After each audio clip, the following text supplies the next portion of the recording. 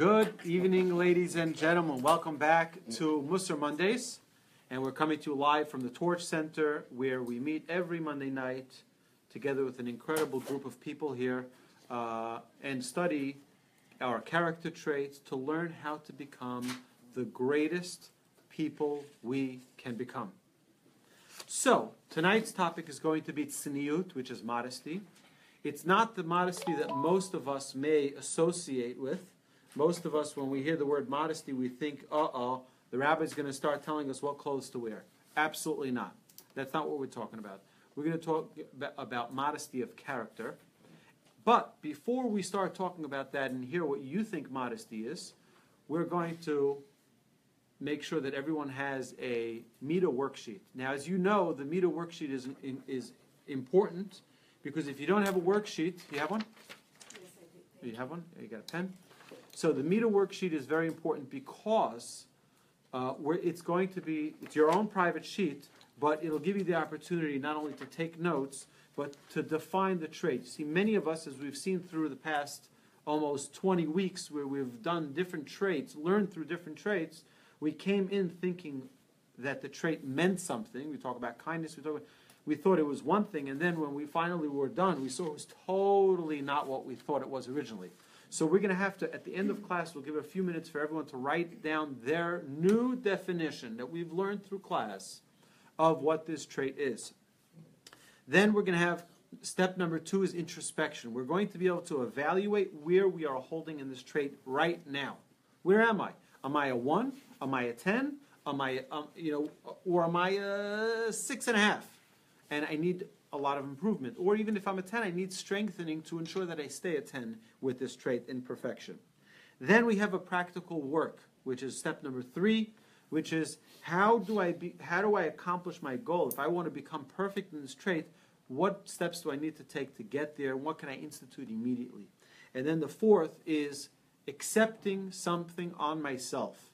Because if we don't accept something that I'm going to once a day, twice a day, for 10 minutes, for 20 minutes, for an hour, work on this trait, then we'll never actually, if we don't set aside time now, when we're inspired to actually do it, it's going to be very difficult for us to dedicate time randomly towards this trait. So any of our friends out there, if you don't have this form, the Mida worksheet at home, you're welcome to email me at awolbe@torchweb.org, and I will happily send it to you. You can also send it to musarmondays@torchweb.org, and I will happily send it to you.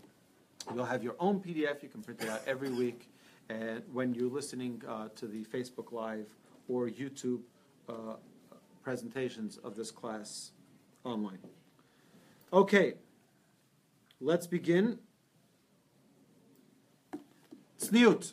Okay, so we see in Micha, it says the following: man will tell you what is good and what Hashem demands of you.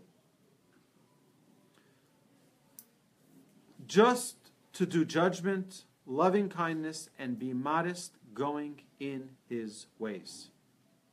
Right? V'hatsnei lechet im Hashem Elokecha. To go with modesty, the ways of Hashem. Okay? And, when you think of modesty, what do you think about? When you think of modesty, what do you think about? Uncle Don.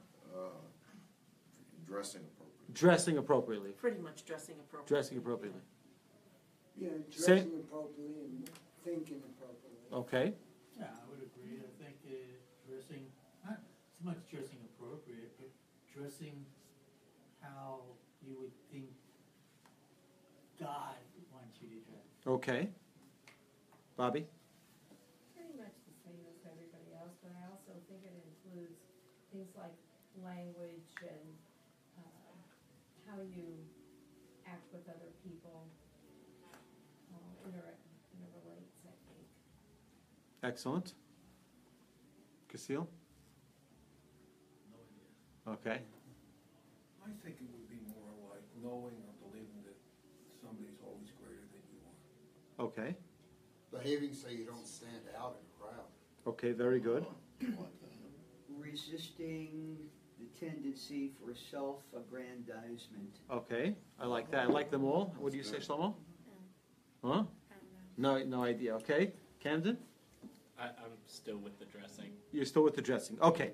So we're going to, right off the bat, we're going to say that we're going to try to stay away from the dress code. Good. Okay? So for those of you watching online, you have nothing to worry about. We're not trying to tell you what to wear and how to dress in public or in private. That's not what really this class is going to be. We're going to talk about something which is really more fundamental than what we actually wear. But it's the way in which we act, the way in which we talk, the way in which we walk, the way in which we think. Okay? So that's really what we're going to try to do. Okay. So we're going to work with one idea. We spoke about this when we spoke about humility. Now, what is humility? Humility means, or what is arrogance? So we're going to get to talking about arrogance. We haven't done it yet. But when we talk about arrogance, what is arrogance? Arrogance is someone who wants to make sure everybody knows who they are. What's someone who's humble? Someone who gives other people space to exist, right? You see that there are people who are humble. It's pleasant to be next to them. We know about the Aron. The Aron was the ark that was in the tabernacle. It's a very incredible thing. The Aron, the ark, represented humility. Why did it represent humility? It's very interesting. The size of the room was 20 amot, size of the room that it was in.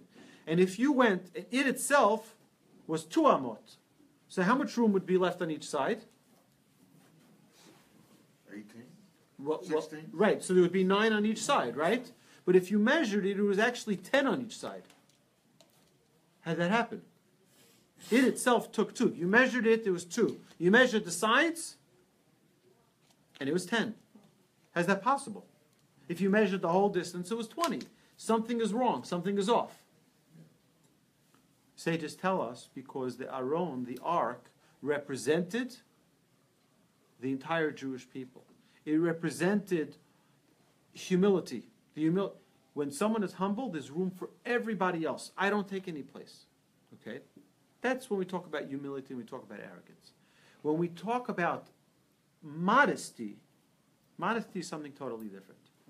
Modesty is not standing out. Modesty means not to stand out. Okay? We know people who they want to make sure everybody sees when they walk into the room, everybody sees their pink bow tie, right? Or their flashy shoes. They want to make sure that's not modesty. It doesn't mean that they're arrogant. It doesn't mean that they're showy. But that's not modesty. Modesty means that not everyone needs to pay attention. Not everyone needs to notice them when they're walking in. They don't have to make a splash wherever they go. So don't be in center stage. Don't try to be the center of attention.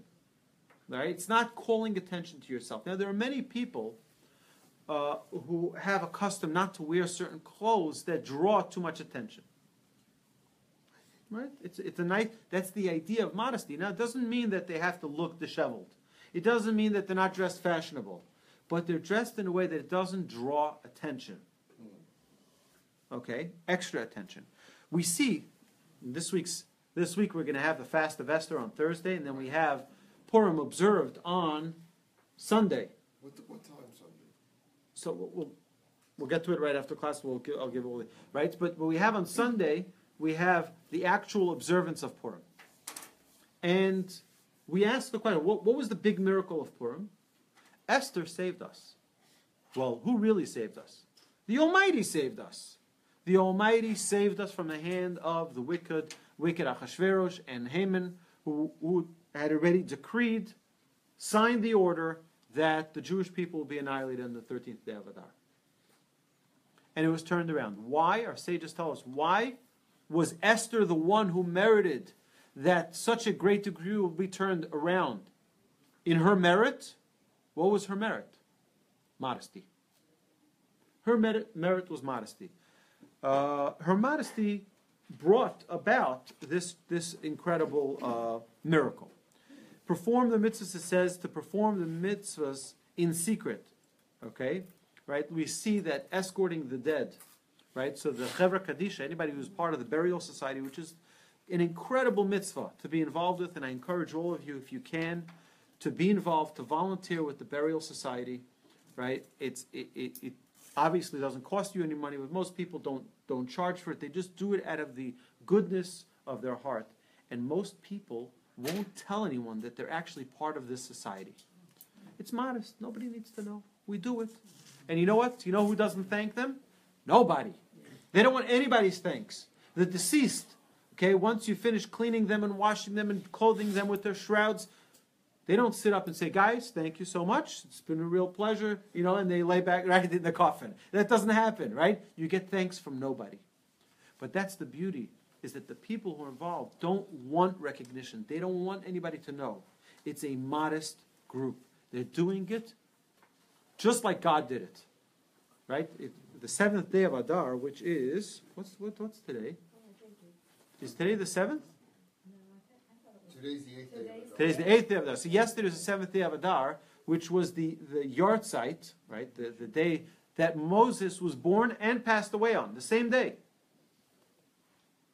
And which is, by the way, very interestingly, what Haman chose. Haman went through all the months, and he found that there was a merit for the Jews on every month.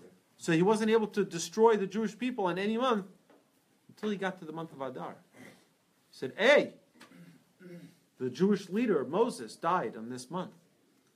But what he didn't realize is that he was also born this month. So while you can hold it against the Jewish people as it's not a merit, it also is a merit because he was born also on this month. And our redemption came through Moses.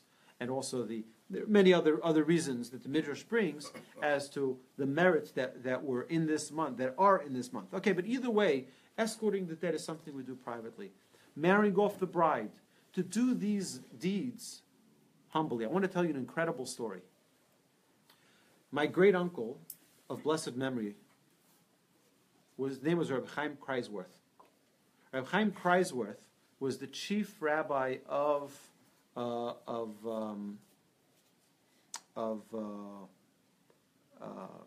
Antwerp.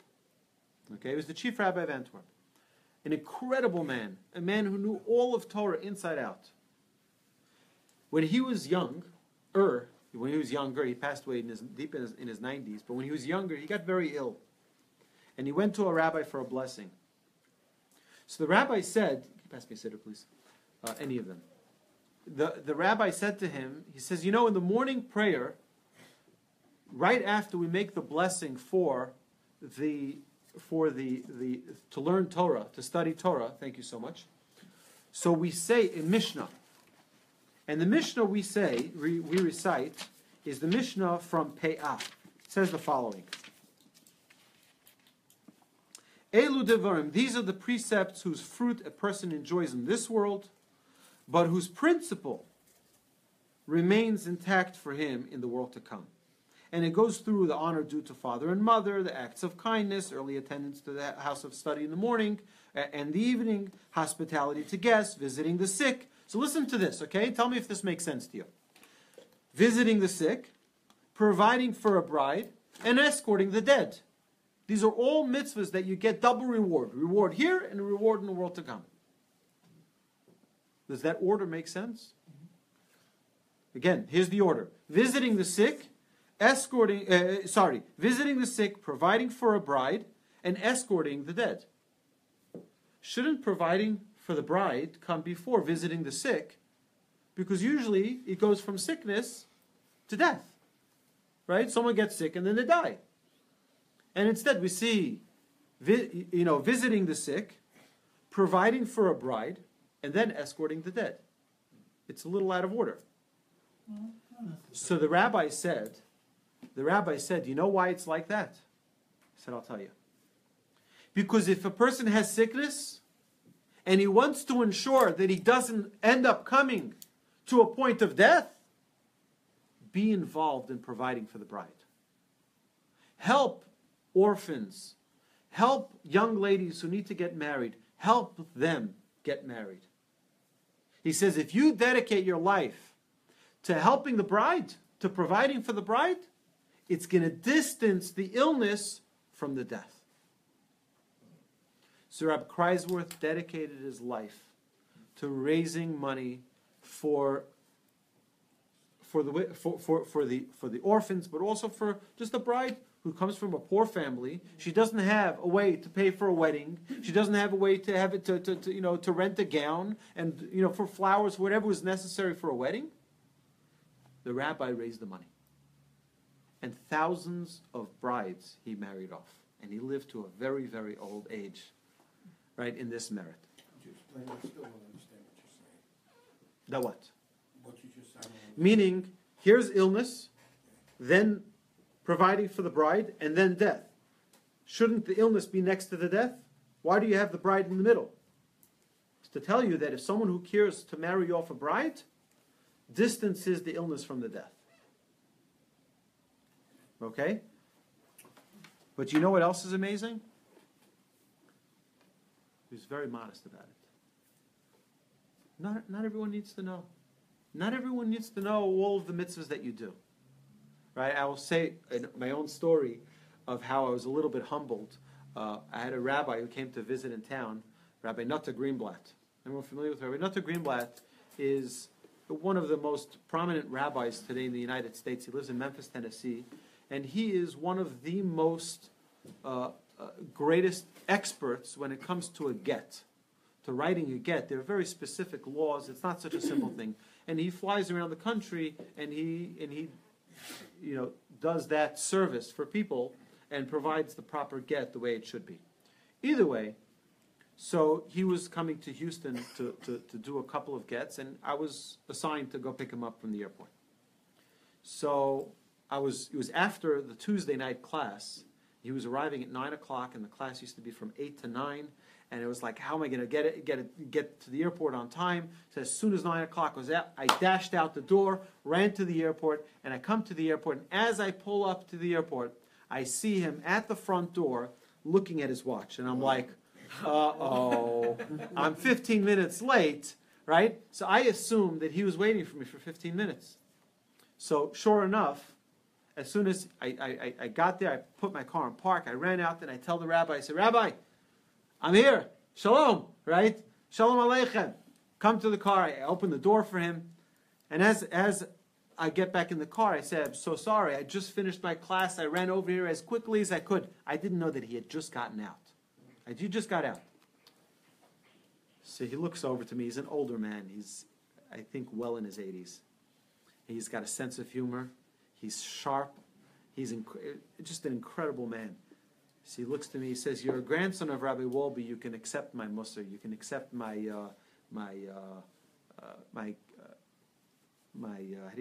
constructive criticism. But he says to me, nobody cares how big of a tzaddik you are. Nobody cares how big of a righteous man you are. Nobody needs to know about all the classes you're teaching.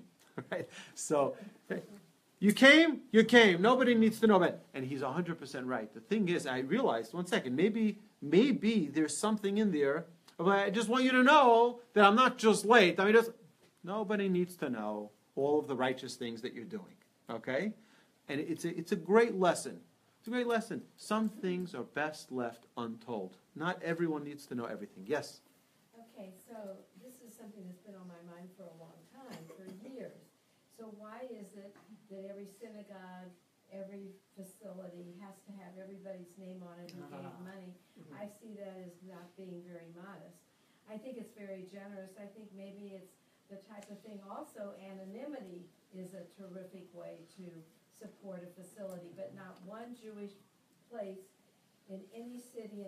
And I'm not saying it's right or it's wrong. I'm not passing judgment. I'm just saying if modesty is such a part of what we're learning, this to me doesn't make sense. You're 100% right. The problem is that people like to see their name. okay, how many Jews are there in Houston? We say about 60,000 Jews in Houston. They're not all at this class, right? So many of them don't feel that same way, probably because they just have never learned about this. And they don't understand what modesty necessarily is. People love to see their names. People love to hear their names. And they love when people talk about their names. And they're like, look at that. You know who donated that? And you know who donated that? And people, right? Now, there are people who are modest and don't want their names, but they put it anyway. Right? So that it encourages other people to give. That's something else. But a person really has to know what's really going on inside. Is it an excuse? right? Or is it the real reason? In fundraising, it's a way to get Other people. Well, the Schwartzes are doing this and the Shapiros are Correct. doing this, whatever. But that's always really, I don't like to say it's bothered me because it's not a judgment. I'm delighted that people are so generous. Right, and it is a beautiful thing. And sometimes they do it in memory of someone, so they want the memory to be there. They don't want their name necessarily associated with it, but they did it in honor of a parent or a grandparent or a great-grandparent, and they want it to be a merit to them. So let's not be judgmental about people who don't have it. For ourselves, we know, and I'll share with you a few stories. If you look over there on that shelf, it's donated by Anonymous. Yes, I saw that. And there's another one coming here, Mussar 1, which is also going to be donated by Anonymous. It was generously donated by someone this week. And he said, I don't want anyone to know who it is. Don't even put my initials. Right? That's a special thing. Not everyone's at that level. So it's a really beautiful thing. Now, it doesn't mean, God forbid, that if someone does have their name, that they're arrogant or this and that. That's not what we're saying. We're saying some people, they have an extra sensitivity that they want their name not to be shown. Okay? Now, they also have to know, is it also not going to be shown? Do they not want it shown because they don't want other organizations to come over to them? So you have to really know what's the reason behind it, which is what we're doing this exercise for. We're doing this exercise so we can get down to the bottom of where we are, individually, privately, so we can mark ourselves on this sheet, on this meter worksheet, where am I really with modesty? Am I only modest so that other people should think I'm modest? But really, I really don't. I'll sneak it in there, and they're like, ooh, they weren't supposed to announce that, right? Yes, you had a question. Okay, a couple of things. First of all, I think it's nice that people put their names on because it didn't come from trees. True. It came from a specific person that donated, and people shouldn't take for granted that the things that we have just appear miraculous. I agree. The other thing is, Maimonides had those 8 levels of giving, and Anonymous wasn't the. It is one of them. Well, I know, but it wasn't. I mean, it wasn't. I think it's in 7th place, Right. not in 8th place, right? Right. What was in 8th place? What was? I don't remember off the top of my head, but we should have it over here. Maybe I'll have it printed. Okay, but I do remember that. Right. There are all different ways of charitable giving, Mm-hmm. and Anonymous was like in 2nd place. Correct. Is it not the anonymous giving Giving. to someone anonymously who gives it Right. anonymously to someone That's correct. That's one of them, but I don't think that's the highest. Either way, yes. So, you never watched this show, but my wife and I watched Curb Your Enthusiasm, and Larry David gave $1 million for a wing at the hospital, and they called it the Larry David wing. Mm-hmm. And then Ted Danson gave $1 million for his wing, but he's called it anonymous. So everybody's standing up and clapping for the anonymous gift, which they knew was Ted Danson. And Larry David, who gave the same amount, they didn't say one thing about. Well, That's exactly well, but again, there are people, you can go to the museums and you can see all the people who are giving anonymously not, right? They're buying their name on a wall. That's right. They want to be, okay. Either way, we're not here to judge people. We're grateful that people are able to be so generous with their money. But what we're trying to do is for ourselves here, for those of us here in this room and those of us online, we're trying to incorporate a little bit more of a modesty that not everything needs to be known to everyone, out there. Okay? So are we correlating anonymity with modesty? Sometimes, not always. Again, it has to be for the right reason, Yeah, the right? intention. Because sometimes anonymity is only going to call more attention, right? Because everyone's going to be like, "Oh, who's that one?" Right? Right? That's not modest either. So we have to be careful about that. If you're robbing a bank, you want to be anonymous too. Right. Right, but I got to tell something that's really funny, really Okay. hilarious. Sure. So just to be considerate to speak up so the people online can hear. This really did happen. I was at the Richmond Library years ago, and I was so excited about this book, that was at the library. So I was trying to find the book, and the name of the author was Anon. So I went to the A's and I, went to AN. I didn't see any anon, and it was abbreviation for anonymous. Right. That was who wrote the book, but I was so excited. I thought somebody was named Anon. Right, or it's an Israeli. It can be an Israeli name. You never know. What's the Right. punchline? He couldn't find it. Couldn't I'm find the so book. stupid. I'm just so stupid not to know it was anonymous. It's not stupidity. All right. So of course, things that we do in public should be with modesty. Okay. Anything that we do in public should be things should be private. Things that we do in public should be modest. Things that we do that should be private should, of course, remain private. It's, the idea is that when we're talking about modesty, you mentioned earlier about speech, modest speech. The way in which we talk should also be modest, right? There are certain things that shouldn't be spoken about, right? So people shouldn't joke about those things, and people shouldn't laugh about those things. There's certain things that also requires a certain element of. It's the subject, not the manner in which one speaks. It's the subject that one talks about. And it's also the manner in which one speaks.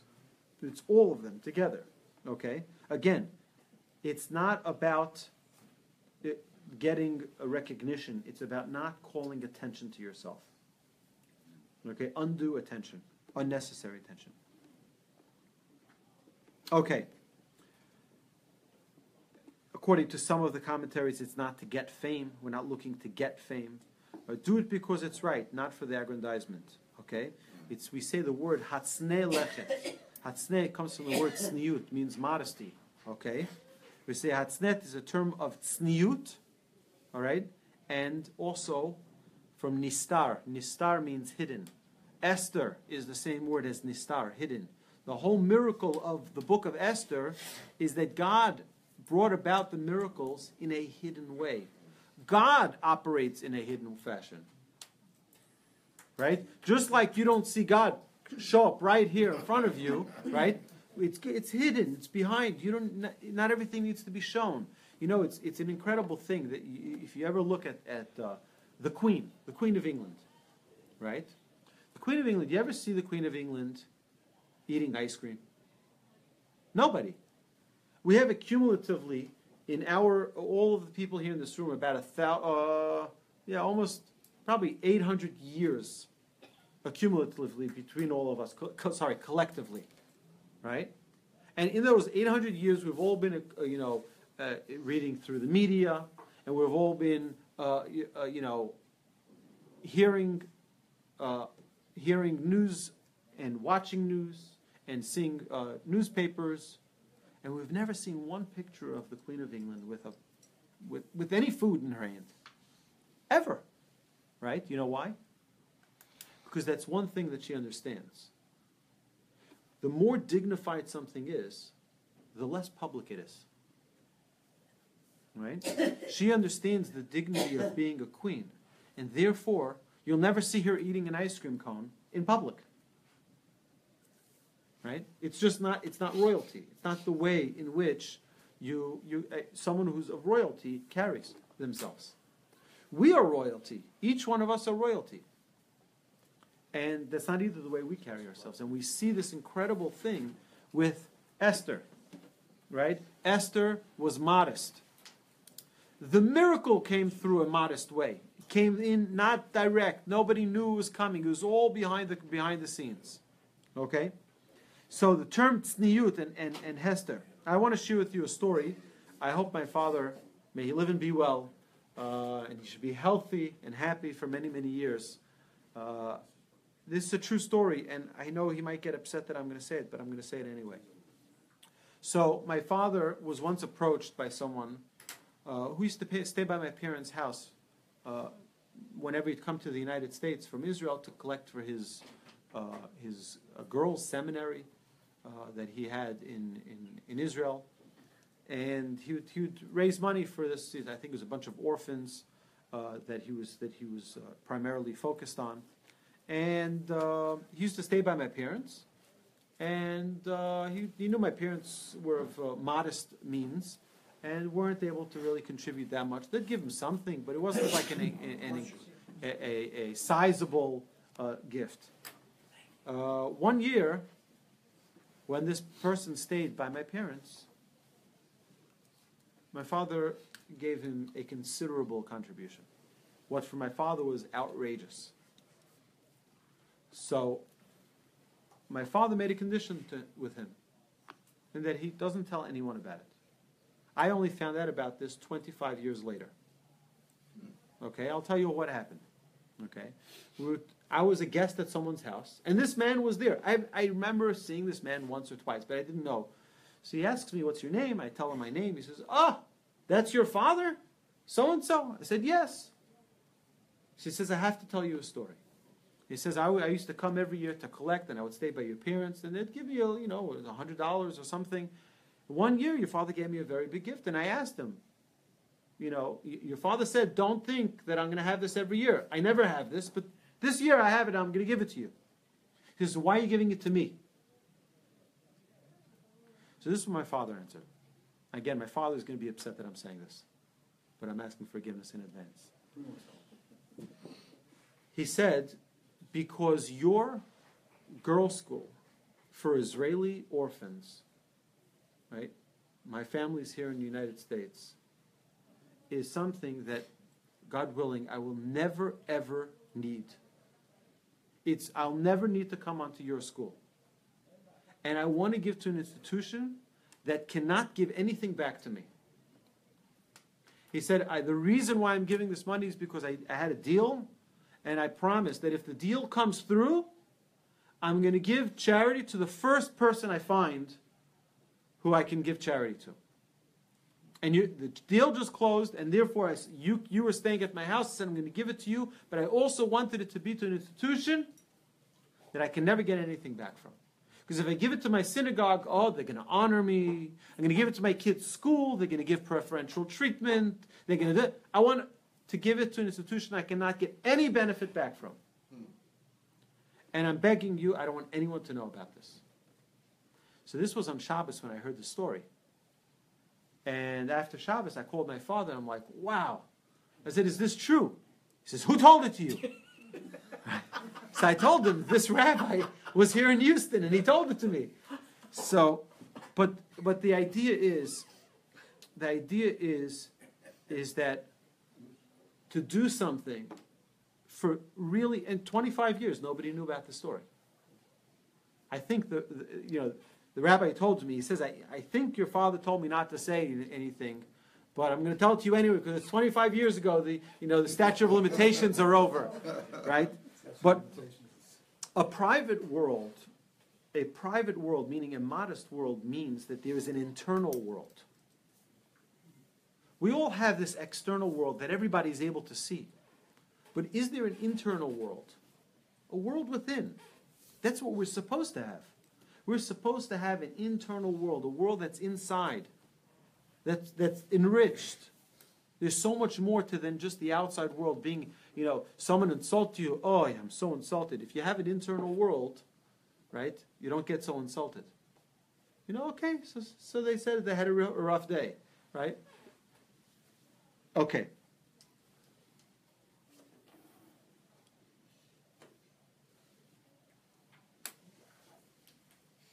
There's another point of not raising eyebrows, not having people look, what's going on with them? They got a new car, right? So it's also important with regarding to people who are entrusted either by organizations or synagogues or companies to be responsible for money, not to do anything that's going to cause people to be suspicious. Right? If the rabbi of the synagogue suddenly starts driving a Bentley, everyone's like, really? That's what we pay him for, right? He's driving a Ferrari. There's something wrong. It just doesn't fit, right? There's a way to live life without calling that attention to ourselves. Right?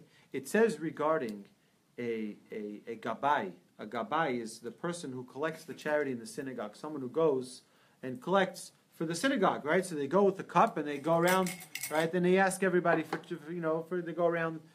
So that person is not supposed to change that money in his own pocket. He's not supposed to carry the money in his own pocket. Why? So people shouldn't come to say he's swapping his own money with it and it's mixing everything in. What, you don't trust him? No, it's not an issue of trust.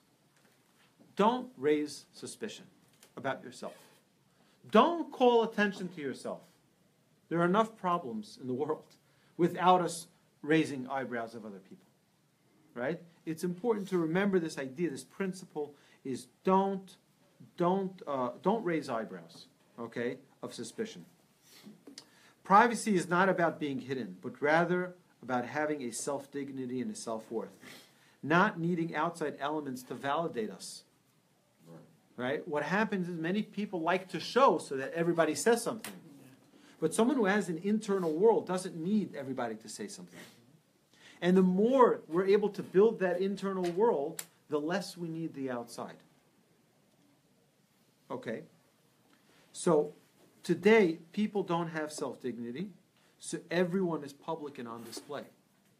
People are all on display 24 hours a day. Because everything's about what people are going to say. What are people going to think? I don't know.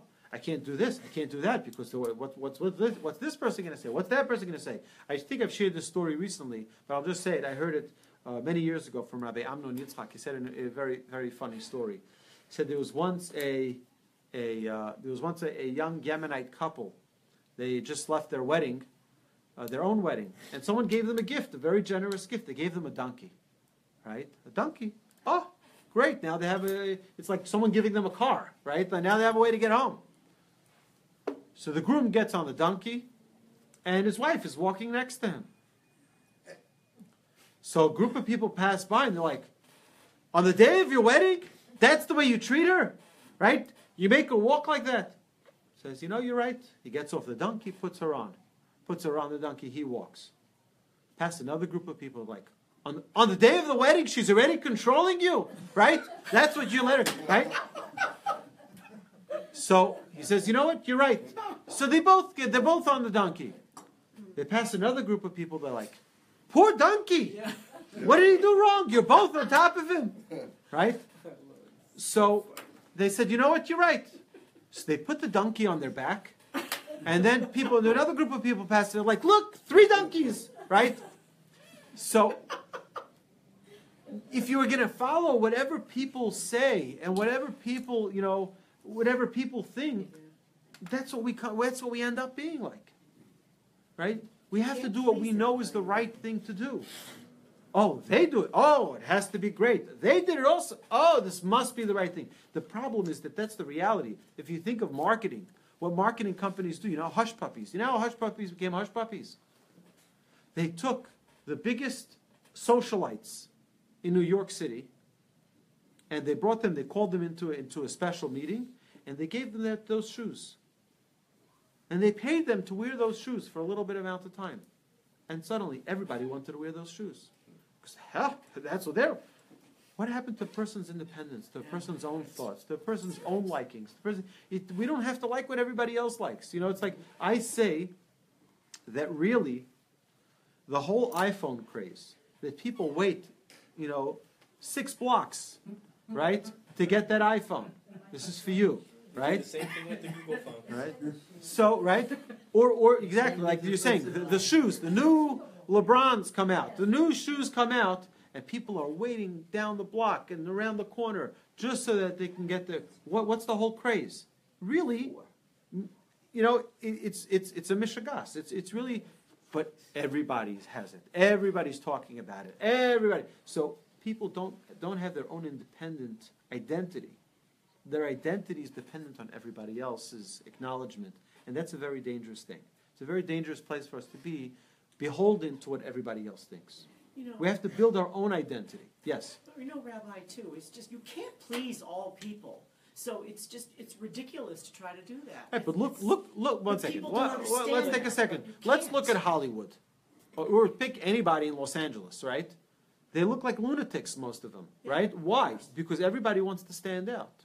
Everybody wants to be But unique. the story that you just told about the couple with the donkey is Right. a perfect example. Because no matter what you do, somebody or how you behave, or Someone's how gonna- somebody's got something to say about so, it. and that's, So you just think do about, what what's do right, the right thing is, and go that's it, for and not care I about it. think it's really important. Yeah.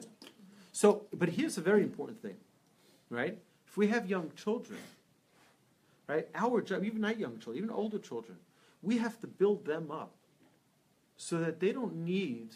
See, the more they know that we see the positive in them, that we see how great they are, how unique and special they are, the less they need to do crazy, stupid things to get that attention. Right. So there's a healthy way for a person to be built. I'm talking now as a parent. We need to instill this in the way we raise our children. Yes?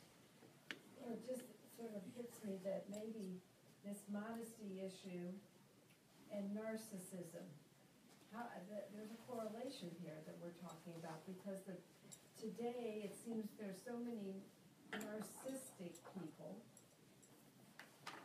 that could benefit from hearing this type of, all of us need to know and to be sort of reconnected to the root of the issue. And when I think of Hollywood or things like that, if you watch late night TV, and there's this young man named Waters, is his last name, and he'll ask people questions on the street, And Yeah, I'm familiar.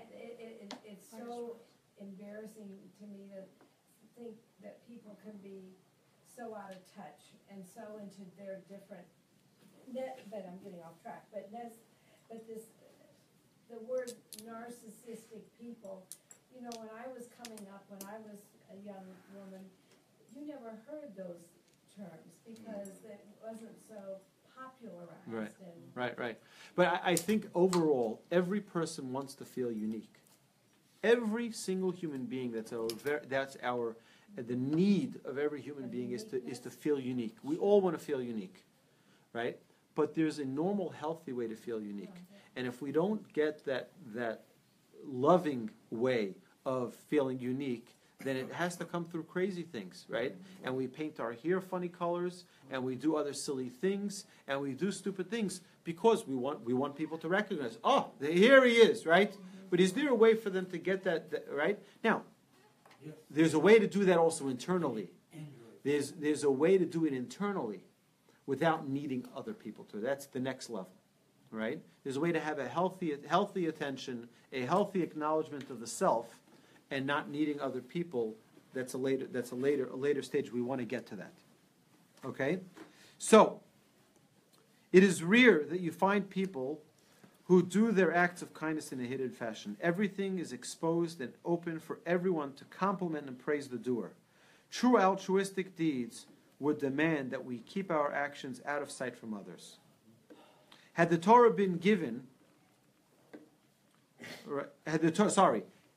not been given, where would we learn good traits from, our sages say? Like modesty. Where would we learn modesty from? Right? If we did not have the Torah to teach us modesty, where would we learn it from? Our sages tell us we would learn it from a cat. Why?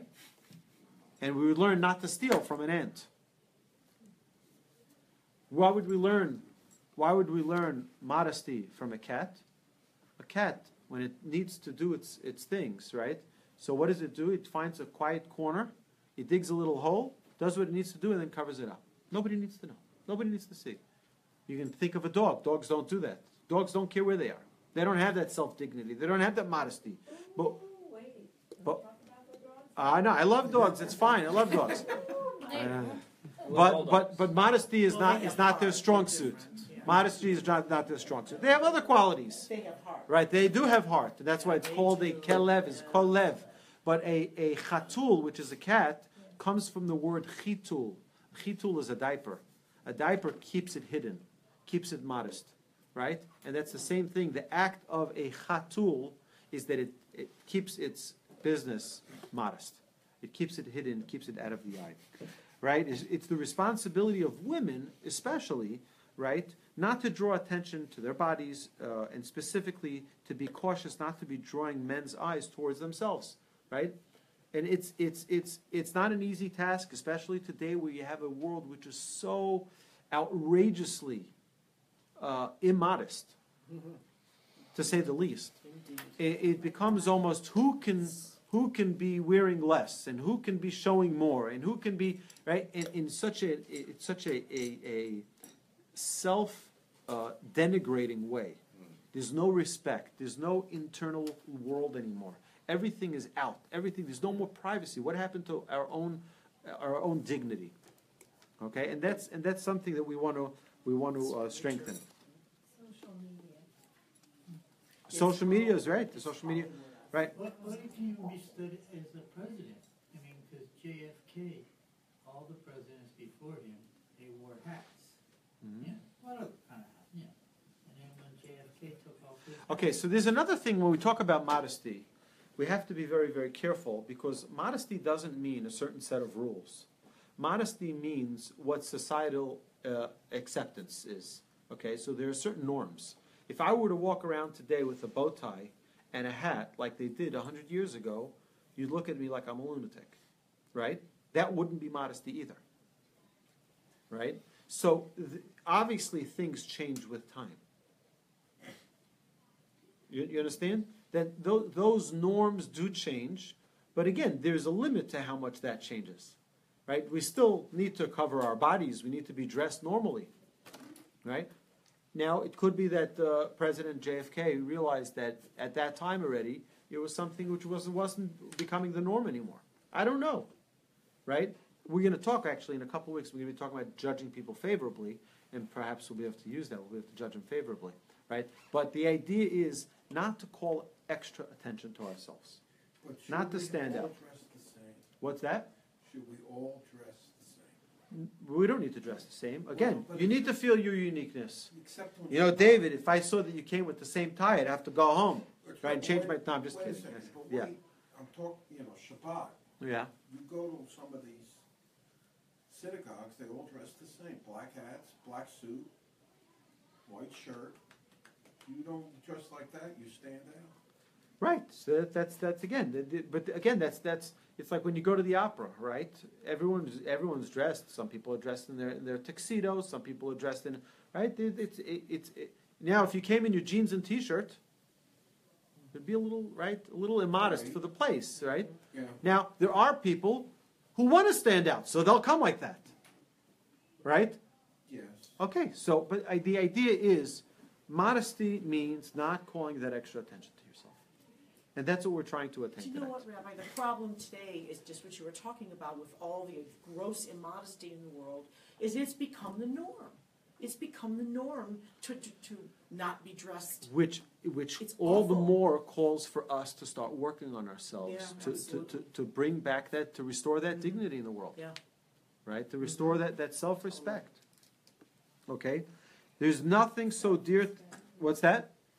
Say that again about self-respect. I think that's Yeah. a big part of my. Again, the only reason people have the lack of modesty is because they don't have that self-value internally and that self-worth. The more a person feels good about themselves, the less they need someone else to acknowledge them, the less they need to stand out for other people's attention. Except when you just mentioned a moment ago about adhering to societal norms. See, the norm today, unfortunately, is basically to dress in an immodest way. I talk to my husband about this all the time. It drives me crazy. It does. I dress modest. No, I'm not talking about you. I'm talking with you. I see very few people dressed immodestly Immodestly? in a day, yeah. Right. You Do don't you ever hang- watch television? I mean, all you have Right. to do Well- is go to the Do mall, you go not outside? just look around. It's- Right, so there's nothing, the Midrash says, the Midrash says the following: there is nothing so dear to Hashem as modesty. Okay, because modesty really identifies the person's internal quality and their internal relationship with God. The more we have outside, possibly it's a reflection of how little we have inside. Right? The more we have inside, the less we need to show outside. Right? I'll tell you, that was part of my own personal growth, by the way, is when I came to Israel. I came right after 9th grade. I went for 10th grade. I went to Israel, and I started learning in the yeshiva, the first question I asked a group of Israeli students in the yeshiva I was learning in is, which cleaners do they use? You know, when I used to send my shirts to the cleaners, right? They used to have to, you know, they had to take, everything had to be, right? I came and I asked them, like, you know, where does everyone, you know, where do they ching their shirts here? Like, where? And they look at me as like, what? What are you talking about? And these guys were immersed in Torah study, right? They didn't care about this stuff, right? And it was to me, it was like the biggest shock. You know what? Why is this so important to me? Perhaps because I don't have enough Torah in my life. The more Torah I'll have in my life, the less I'll need my shirts to be so perfectly, ironed. So we see that modesty was also very critical and important in the temple. It was, right? What do we see in the temple? It said that the Bet HaMikdash, we see that God wanted there specifically to be a ramp, not a staircase. Why? So that the Kohen Gadol shouldn't have to raise up his legs and reveal the parts of his body to the floor of the temple. Right? Not to the walls of the temple, to the floor of the temple. So you keep an extra level of modesty. Right? So, again, it's a certain, because the Kohen Gadol should be carrying himself like royalty. It should also be an internal royalty, an internal feeling of self-worth and self-value. You know that it says that a Torah scholar shouldn't run in the street. Shouldn't run, right? It shouldn't take a psiya gasa, it's called. It shouldn't run in the street. Why? Because it's undignified.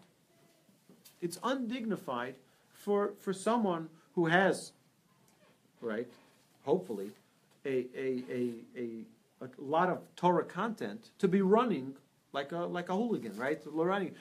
You don't need to run. Okay? One must be modest in private too, right? The halacha tells us, and we're going to learn this in a few weeks, hopefully, when we learn the halacha 1 minute, 1 halacha, 1 minute, 1 halacha every day. We're going to learn about how to sleep, and the Torah, the halacha gives us a guideline of how to sleep. Also, the way in which we sleep, the way we lay. There's a way to do that modestly as well. Okay, we'll see about it soon. Quick. Don't throw stones at me. Don't throw stones at me. Yes. Is it okay for women or men to enhance themselves with maybe facelifts or breast enhancements or toupees? Would that be against modesty, or if you want to make yourself feel better? Again, that's probably something. If someone were to ask me a case-by-case situation, you have to know who the person is, and the person has to know what's really going on inside. Why do they really need it? Right?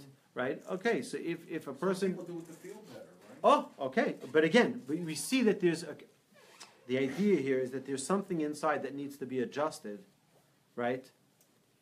Through the outside being changed. Right. And it's not going to help. Do you think they're going to feel better about themselves? It's not going to help. It'll be much better for them to get some attention, healthy attention from their parents and from those that love them, and from themselves, to work on themselves. That will enhance them a lot more than the external treatments. So that would be against modesty? I don't think, again, it's a case. Modesty, you see, it's very hard. The rabbis don't put a lot of emphasis on the details of modesty. They put emphasis. Now, modern day rabbis do. My sister went to school in Israel, and for some ridiculous reason, they had a 14-page manual on the dress code. That is ridiculous. That's modern day rabbis trying to find a way to keep themselves busy. That's not what the Torah is about. That's not. I'm serious. It's craziness. You have to have 14 pages on dress code. What about for the men? Leave them alone. Nobody cares about the men, right? Right? And they have dress code monitors. It's craziness what's going on. The idea is, if we made our children feel good about themselves, they wouldn't need this. Right? Okay. One should dress modestly, not too loud and calling. Humility eventually will sink in. Rachel was modest. Shaul was modest. Saul was modest. He didn't reveal that he had become king. He didn't want to tell everyone that he became king. He was modest. He didn't, right? I don't need to announce to everyone that I'm the king. Staying within our space without invading the space of others is part of modesty, right?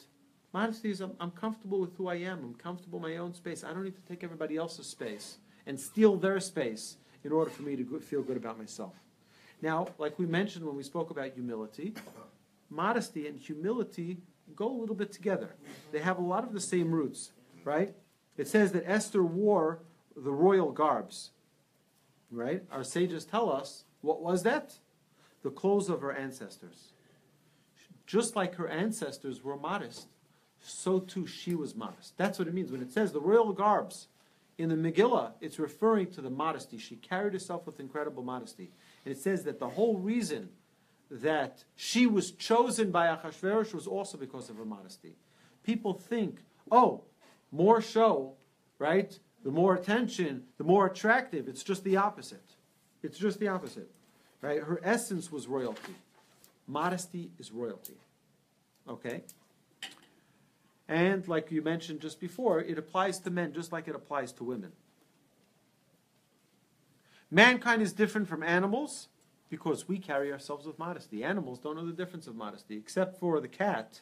All animals, they have no concept of modesty. They have no such concept, right? They are naturally modest, are they not? They are, yes. Well, animals, not necessarily. Not all animals are. No? But just cats. Leave it to cats. That's enough, right? Okay? Right. Even in a closed room, God's glory fills everywhere. Right? So it doesn't make a difference if we're home alone. It doesn't mean that we should carry ourselves in an immodest way. Right? We have the laws of modesty in a washroom. Right? A person goes to the bathroom. There's a way that they're supposed to carry themselves there as well. What? There's nobody else here. There's nobody who sees. Right? But there's a self-worth. There's a self-dignity. Just between me and myself. Right? Every person, the way they carry themselves, that also has to be with modesty. Modesty of speech and actions. Not to talk or discuss intimate issues for no reason. Right? People have what they call locker room banter. Right? Or they have bar talk. Right? There's no reason for people to discuss intimate issues for no necessary reason. Okay? It says in Proverbs 11:2, "Ve'et hatznuim chokhmah." The modest will achieve wisdom. Someone who's modest can achieve wisdom. Why? Because if you're constantly pushing out your impression to the world, you don't have the time to take in, right? When you're modest inside, you're comfortable with who you are, then you can take things in. Okay? The way we started off tonight with Micah, chapter 6, verse 8. Right? You want to be God-like? Right. Carry yourself with modesty. God carries himself with modesty. That's the way of God, to be with modesty. So that is a mitzvah, conducting oneself in a modest manner is a mitzvah. Well, walking in the ways of God is that. Just like God is modest, we're modest. All positive traits would be walking the way of God. Correct. Now, what is the Gaon of Vilna says? Ki derech tzadikim lahastir ma'asehem. It is the way of the righteous to hide their ways that people don't see. So it's private. Not everyone needs to know my business. Not everyone needs to know all the good deeds that I do. Not everyone, you don't have to announce it on a speakerphone, make sure everybody hears. Oh, just don't forget, I'm the one who sponsored this. Or not everyone needs to know everything, right? Now, there's something very, very, very important. Empty people make a lot of noise. Okay? Oh, yeah. The emptier a jar is, and take a jar that has only one coin in it, and shake it up, right? Makes a ton of noise. Take a jar that is 3/4 filled with coins, right? And shake it, it hardly makes any noise. Why? The more full you are inside, the less noise you need to make, right? The less content we have, the more noise we make, right? And that's a very important thing. Is to, maybe if I have such a need to make all that noise, maybe there's only just one coin in there. We're shaking it around, right? Thinking, hey, look at me, but it's because it's empty, right? That's what our sages say. Istera belegina kish kish karya. The emptier something is, the more noise it makes. Okay?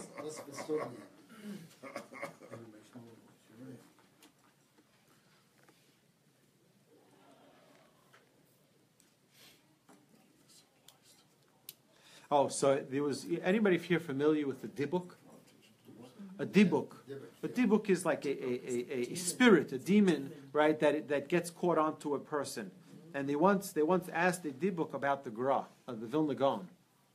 And they asked him, so of the 39 righteous people in our generation, where's the Vilna Gaon holding? So they said, he's the third of the 36. They said, why isn't he the first? He said, because, not his fault, he's so famous and so well known, it takes away from his status. Right? Not at his fault, not at his doing, but that's a story that's told, and if it's anything here is inaccurate, I beg forgiveness from the Gaon of Vilna.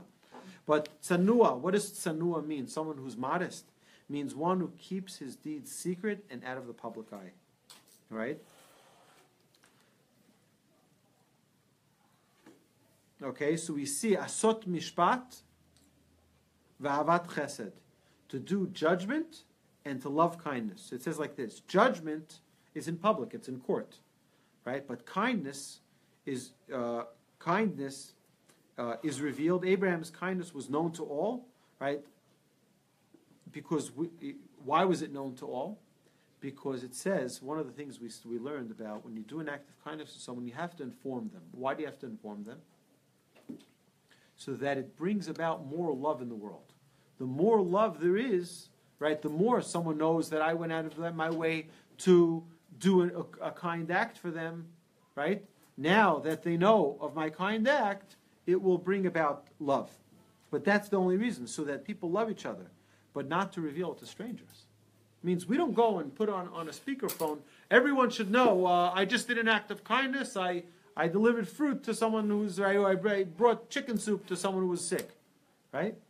The person you actually help out, them specifically you tell, so that it brings love there should be more love in the world. But we don't announce it to the general public, right? We're running out of time here. So I want to. So just two more things here. Rabbi Yaakov Weinberg used to say that modesty is not about being covered up, but rather about the awareness of a private life and of a personal dignity. Today, this almost doesn't exist. Therefore, everything is flaunted and everything is public. Okay? People don't have that internal world. Being a listener is not talking always. Allow yourself to accept from others. You have 2 eyes, 2 ears, 1 mouth. Right? So we should listen twice of what we speak. Right? Listen double the amount of what you talk. Right? Talk. It's time to do more listening than talking. It says about the Bach.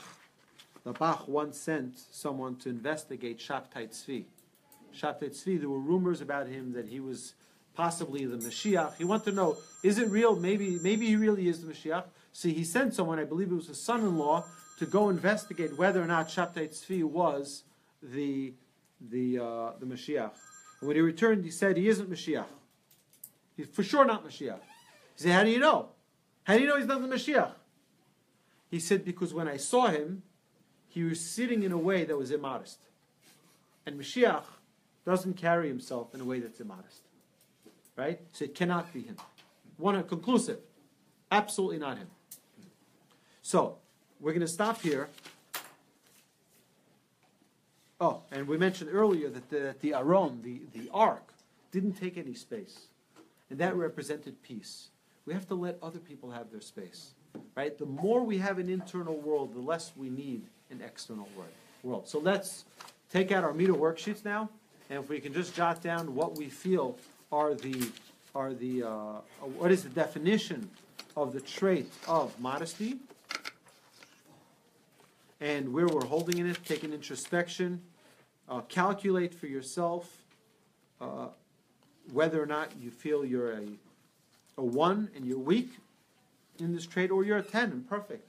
You're perfectly comfortable with yourself. You don't need to show the world anything, or maybe just a little bit I want people to know here and there. And then, what do you plan to accomplish with the work in this trait? What tools do you currently possess that can be immediately employed to help affect a small measure of change in this trait? And then what are you going to do this coming week? What are you going to do this coming week to work on this trait? Right? So I accepted myself to work on this midah of tzniut, of modesty, in the following way. Maybe 3 times a day or 4 times a day, I will start building myself up internally. Maybe I'll be able to say some positive things to myself. You know something? You really are great. You really are good. Find something that you can do for yourself to encourage yourself and build yourself up internally, so you don't need to come on to being showy and flamboyant to the rest of the world and showing off all of your greatness. With that, my friends on Facebook, thank you for joining us. If you liked it, please like it. If you did not like it, share it so that other people perhaps will like it. Thank you so much for joining us. You're welcome to join us here every Monday night at 7:30 at the Torch Center, where we are on a journey of hopefully attaining character perfection through working hard every week to try to become the best people we can be. Thank you for joining us, and we're going to continue with the class here live. Thank you. Thank you, Pascal.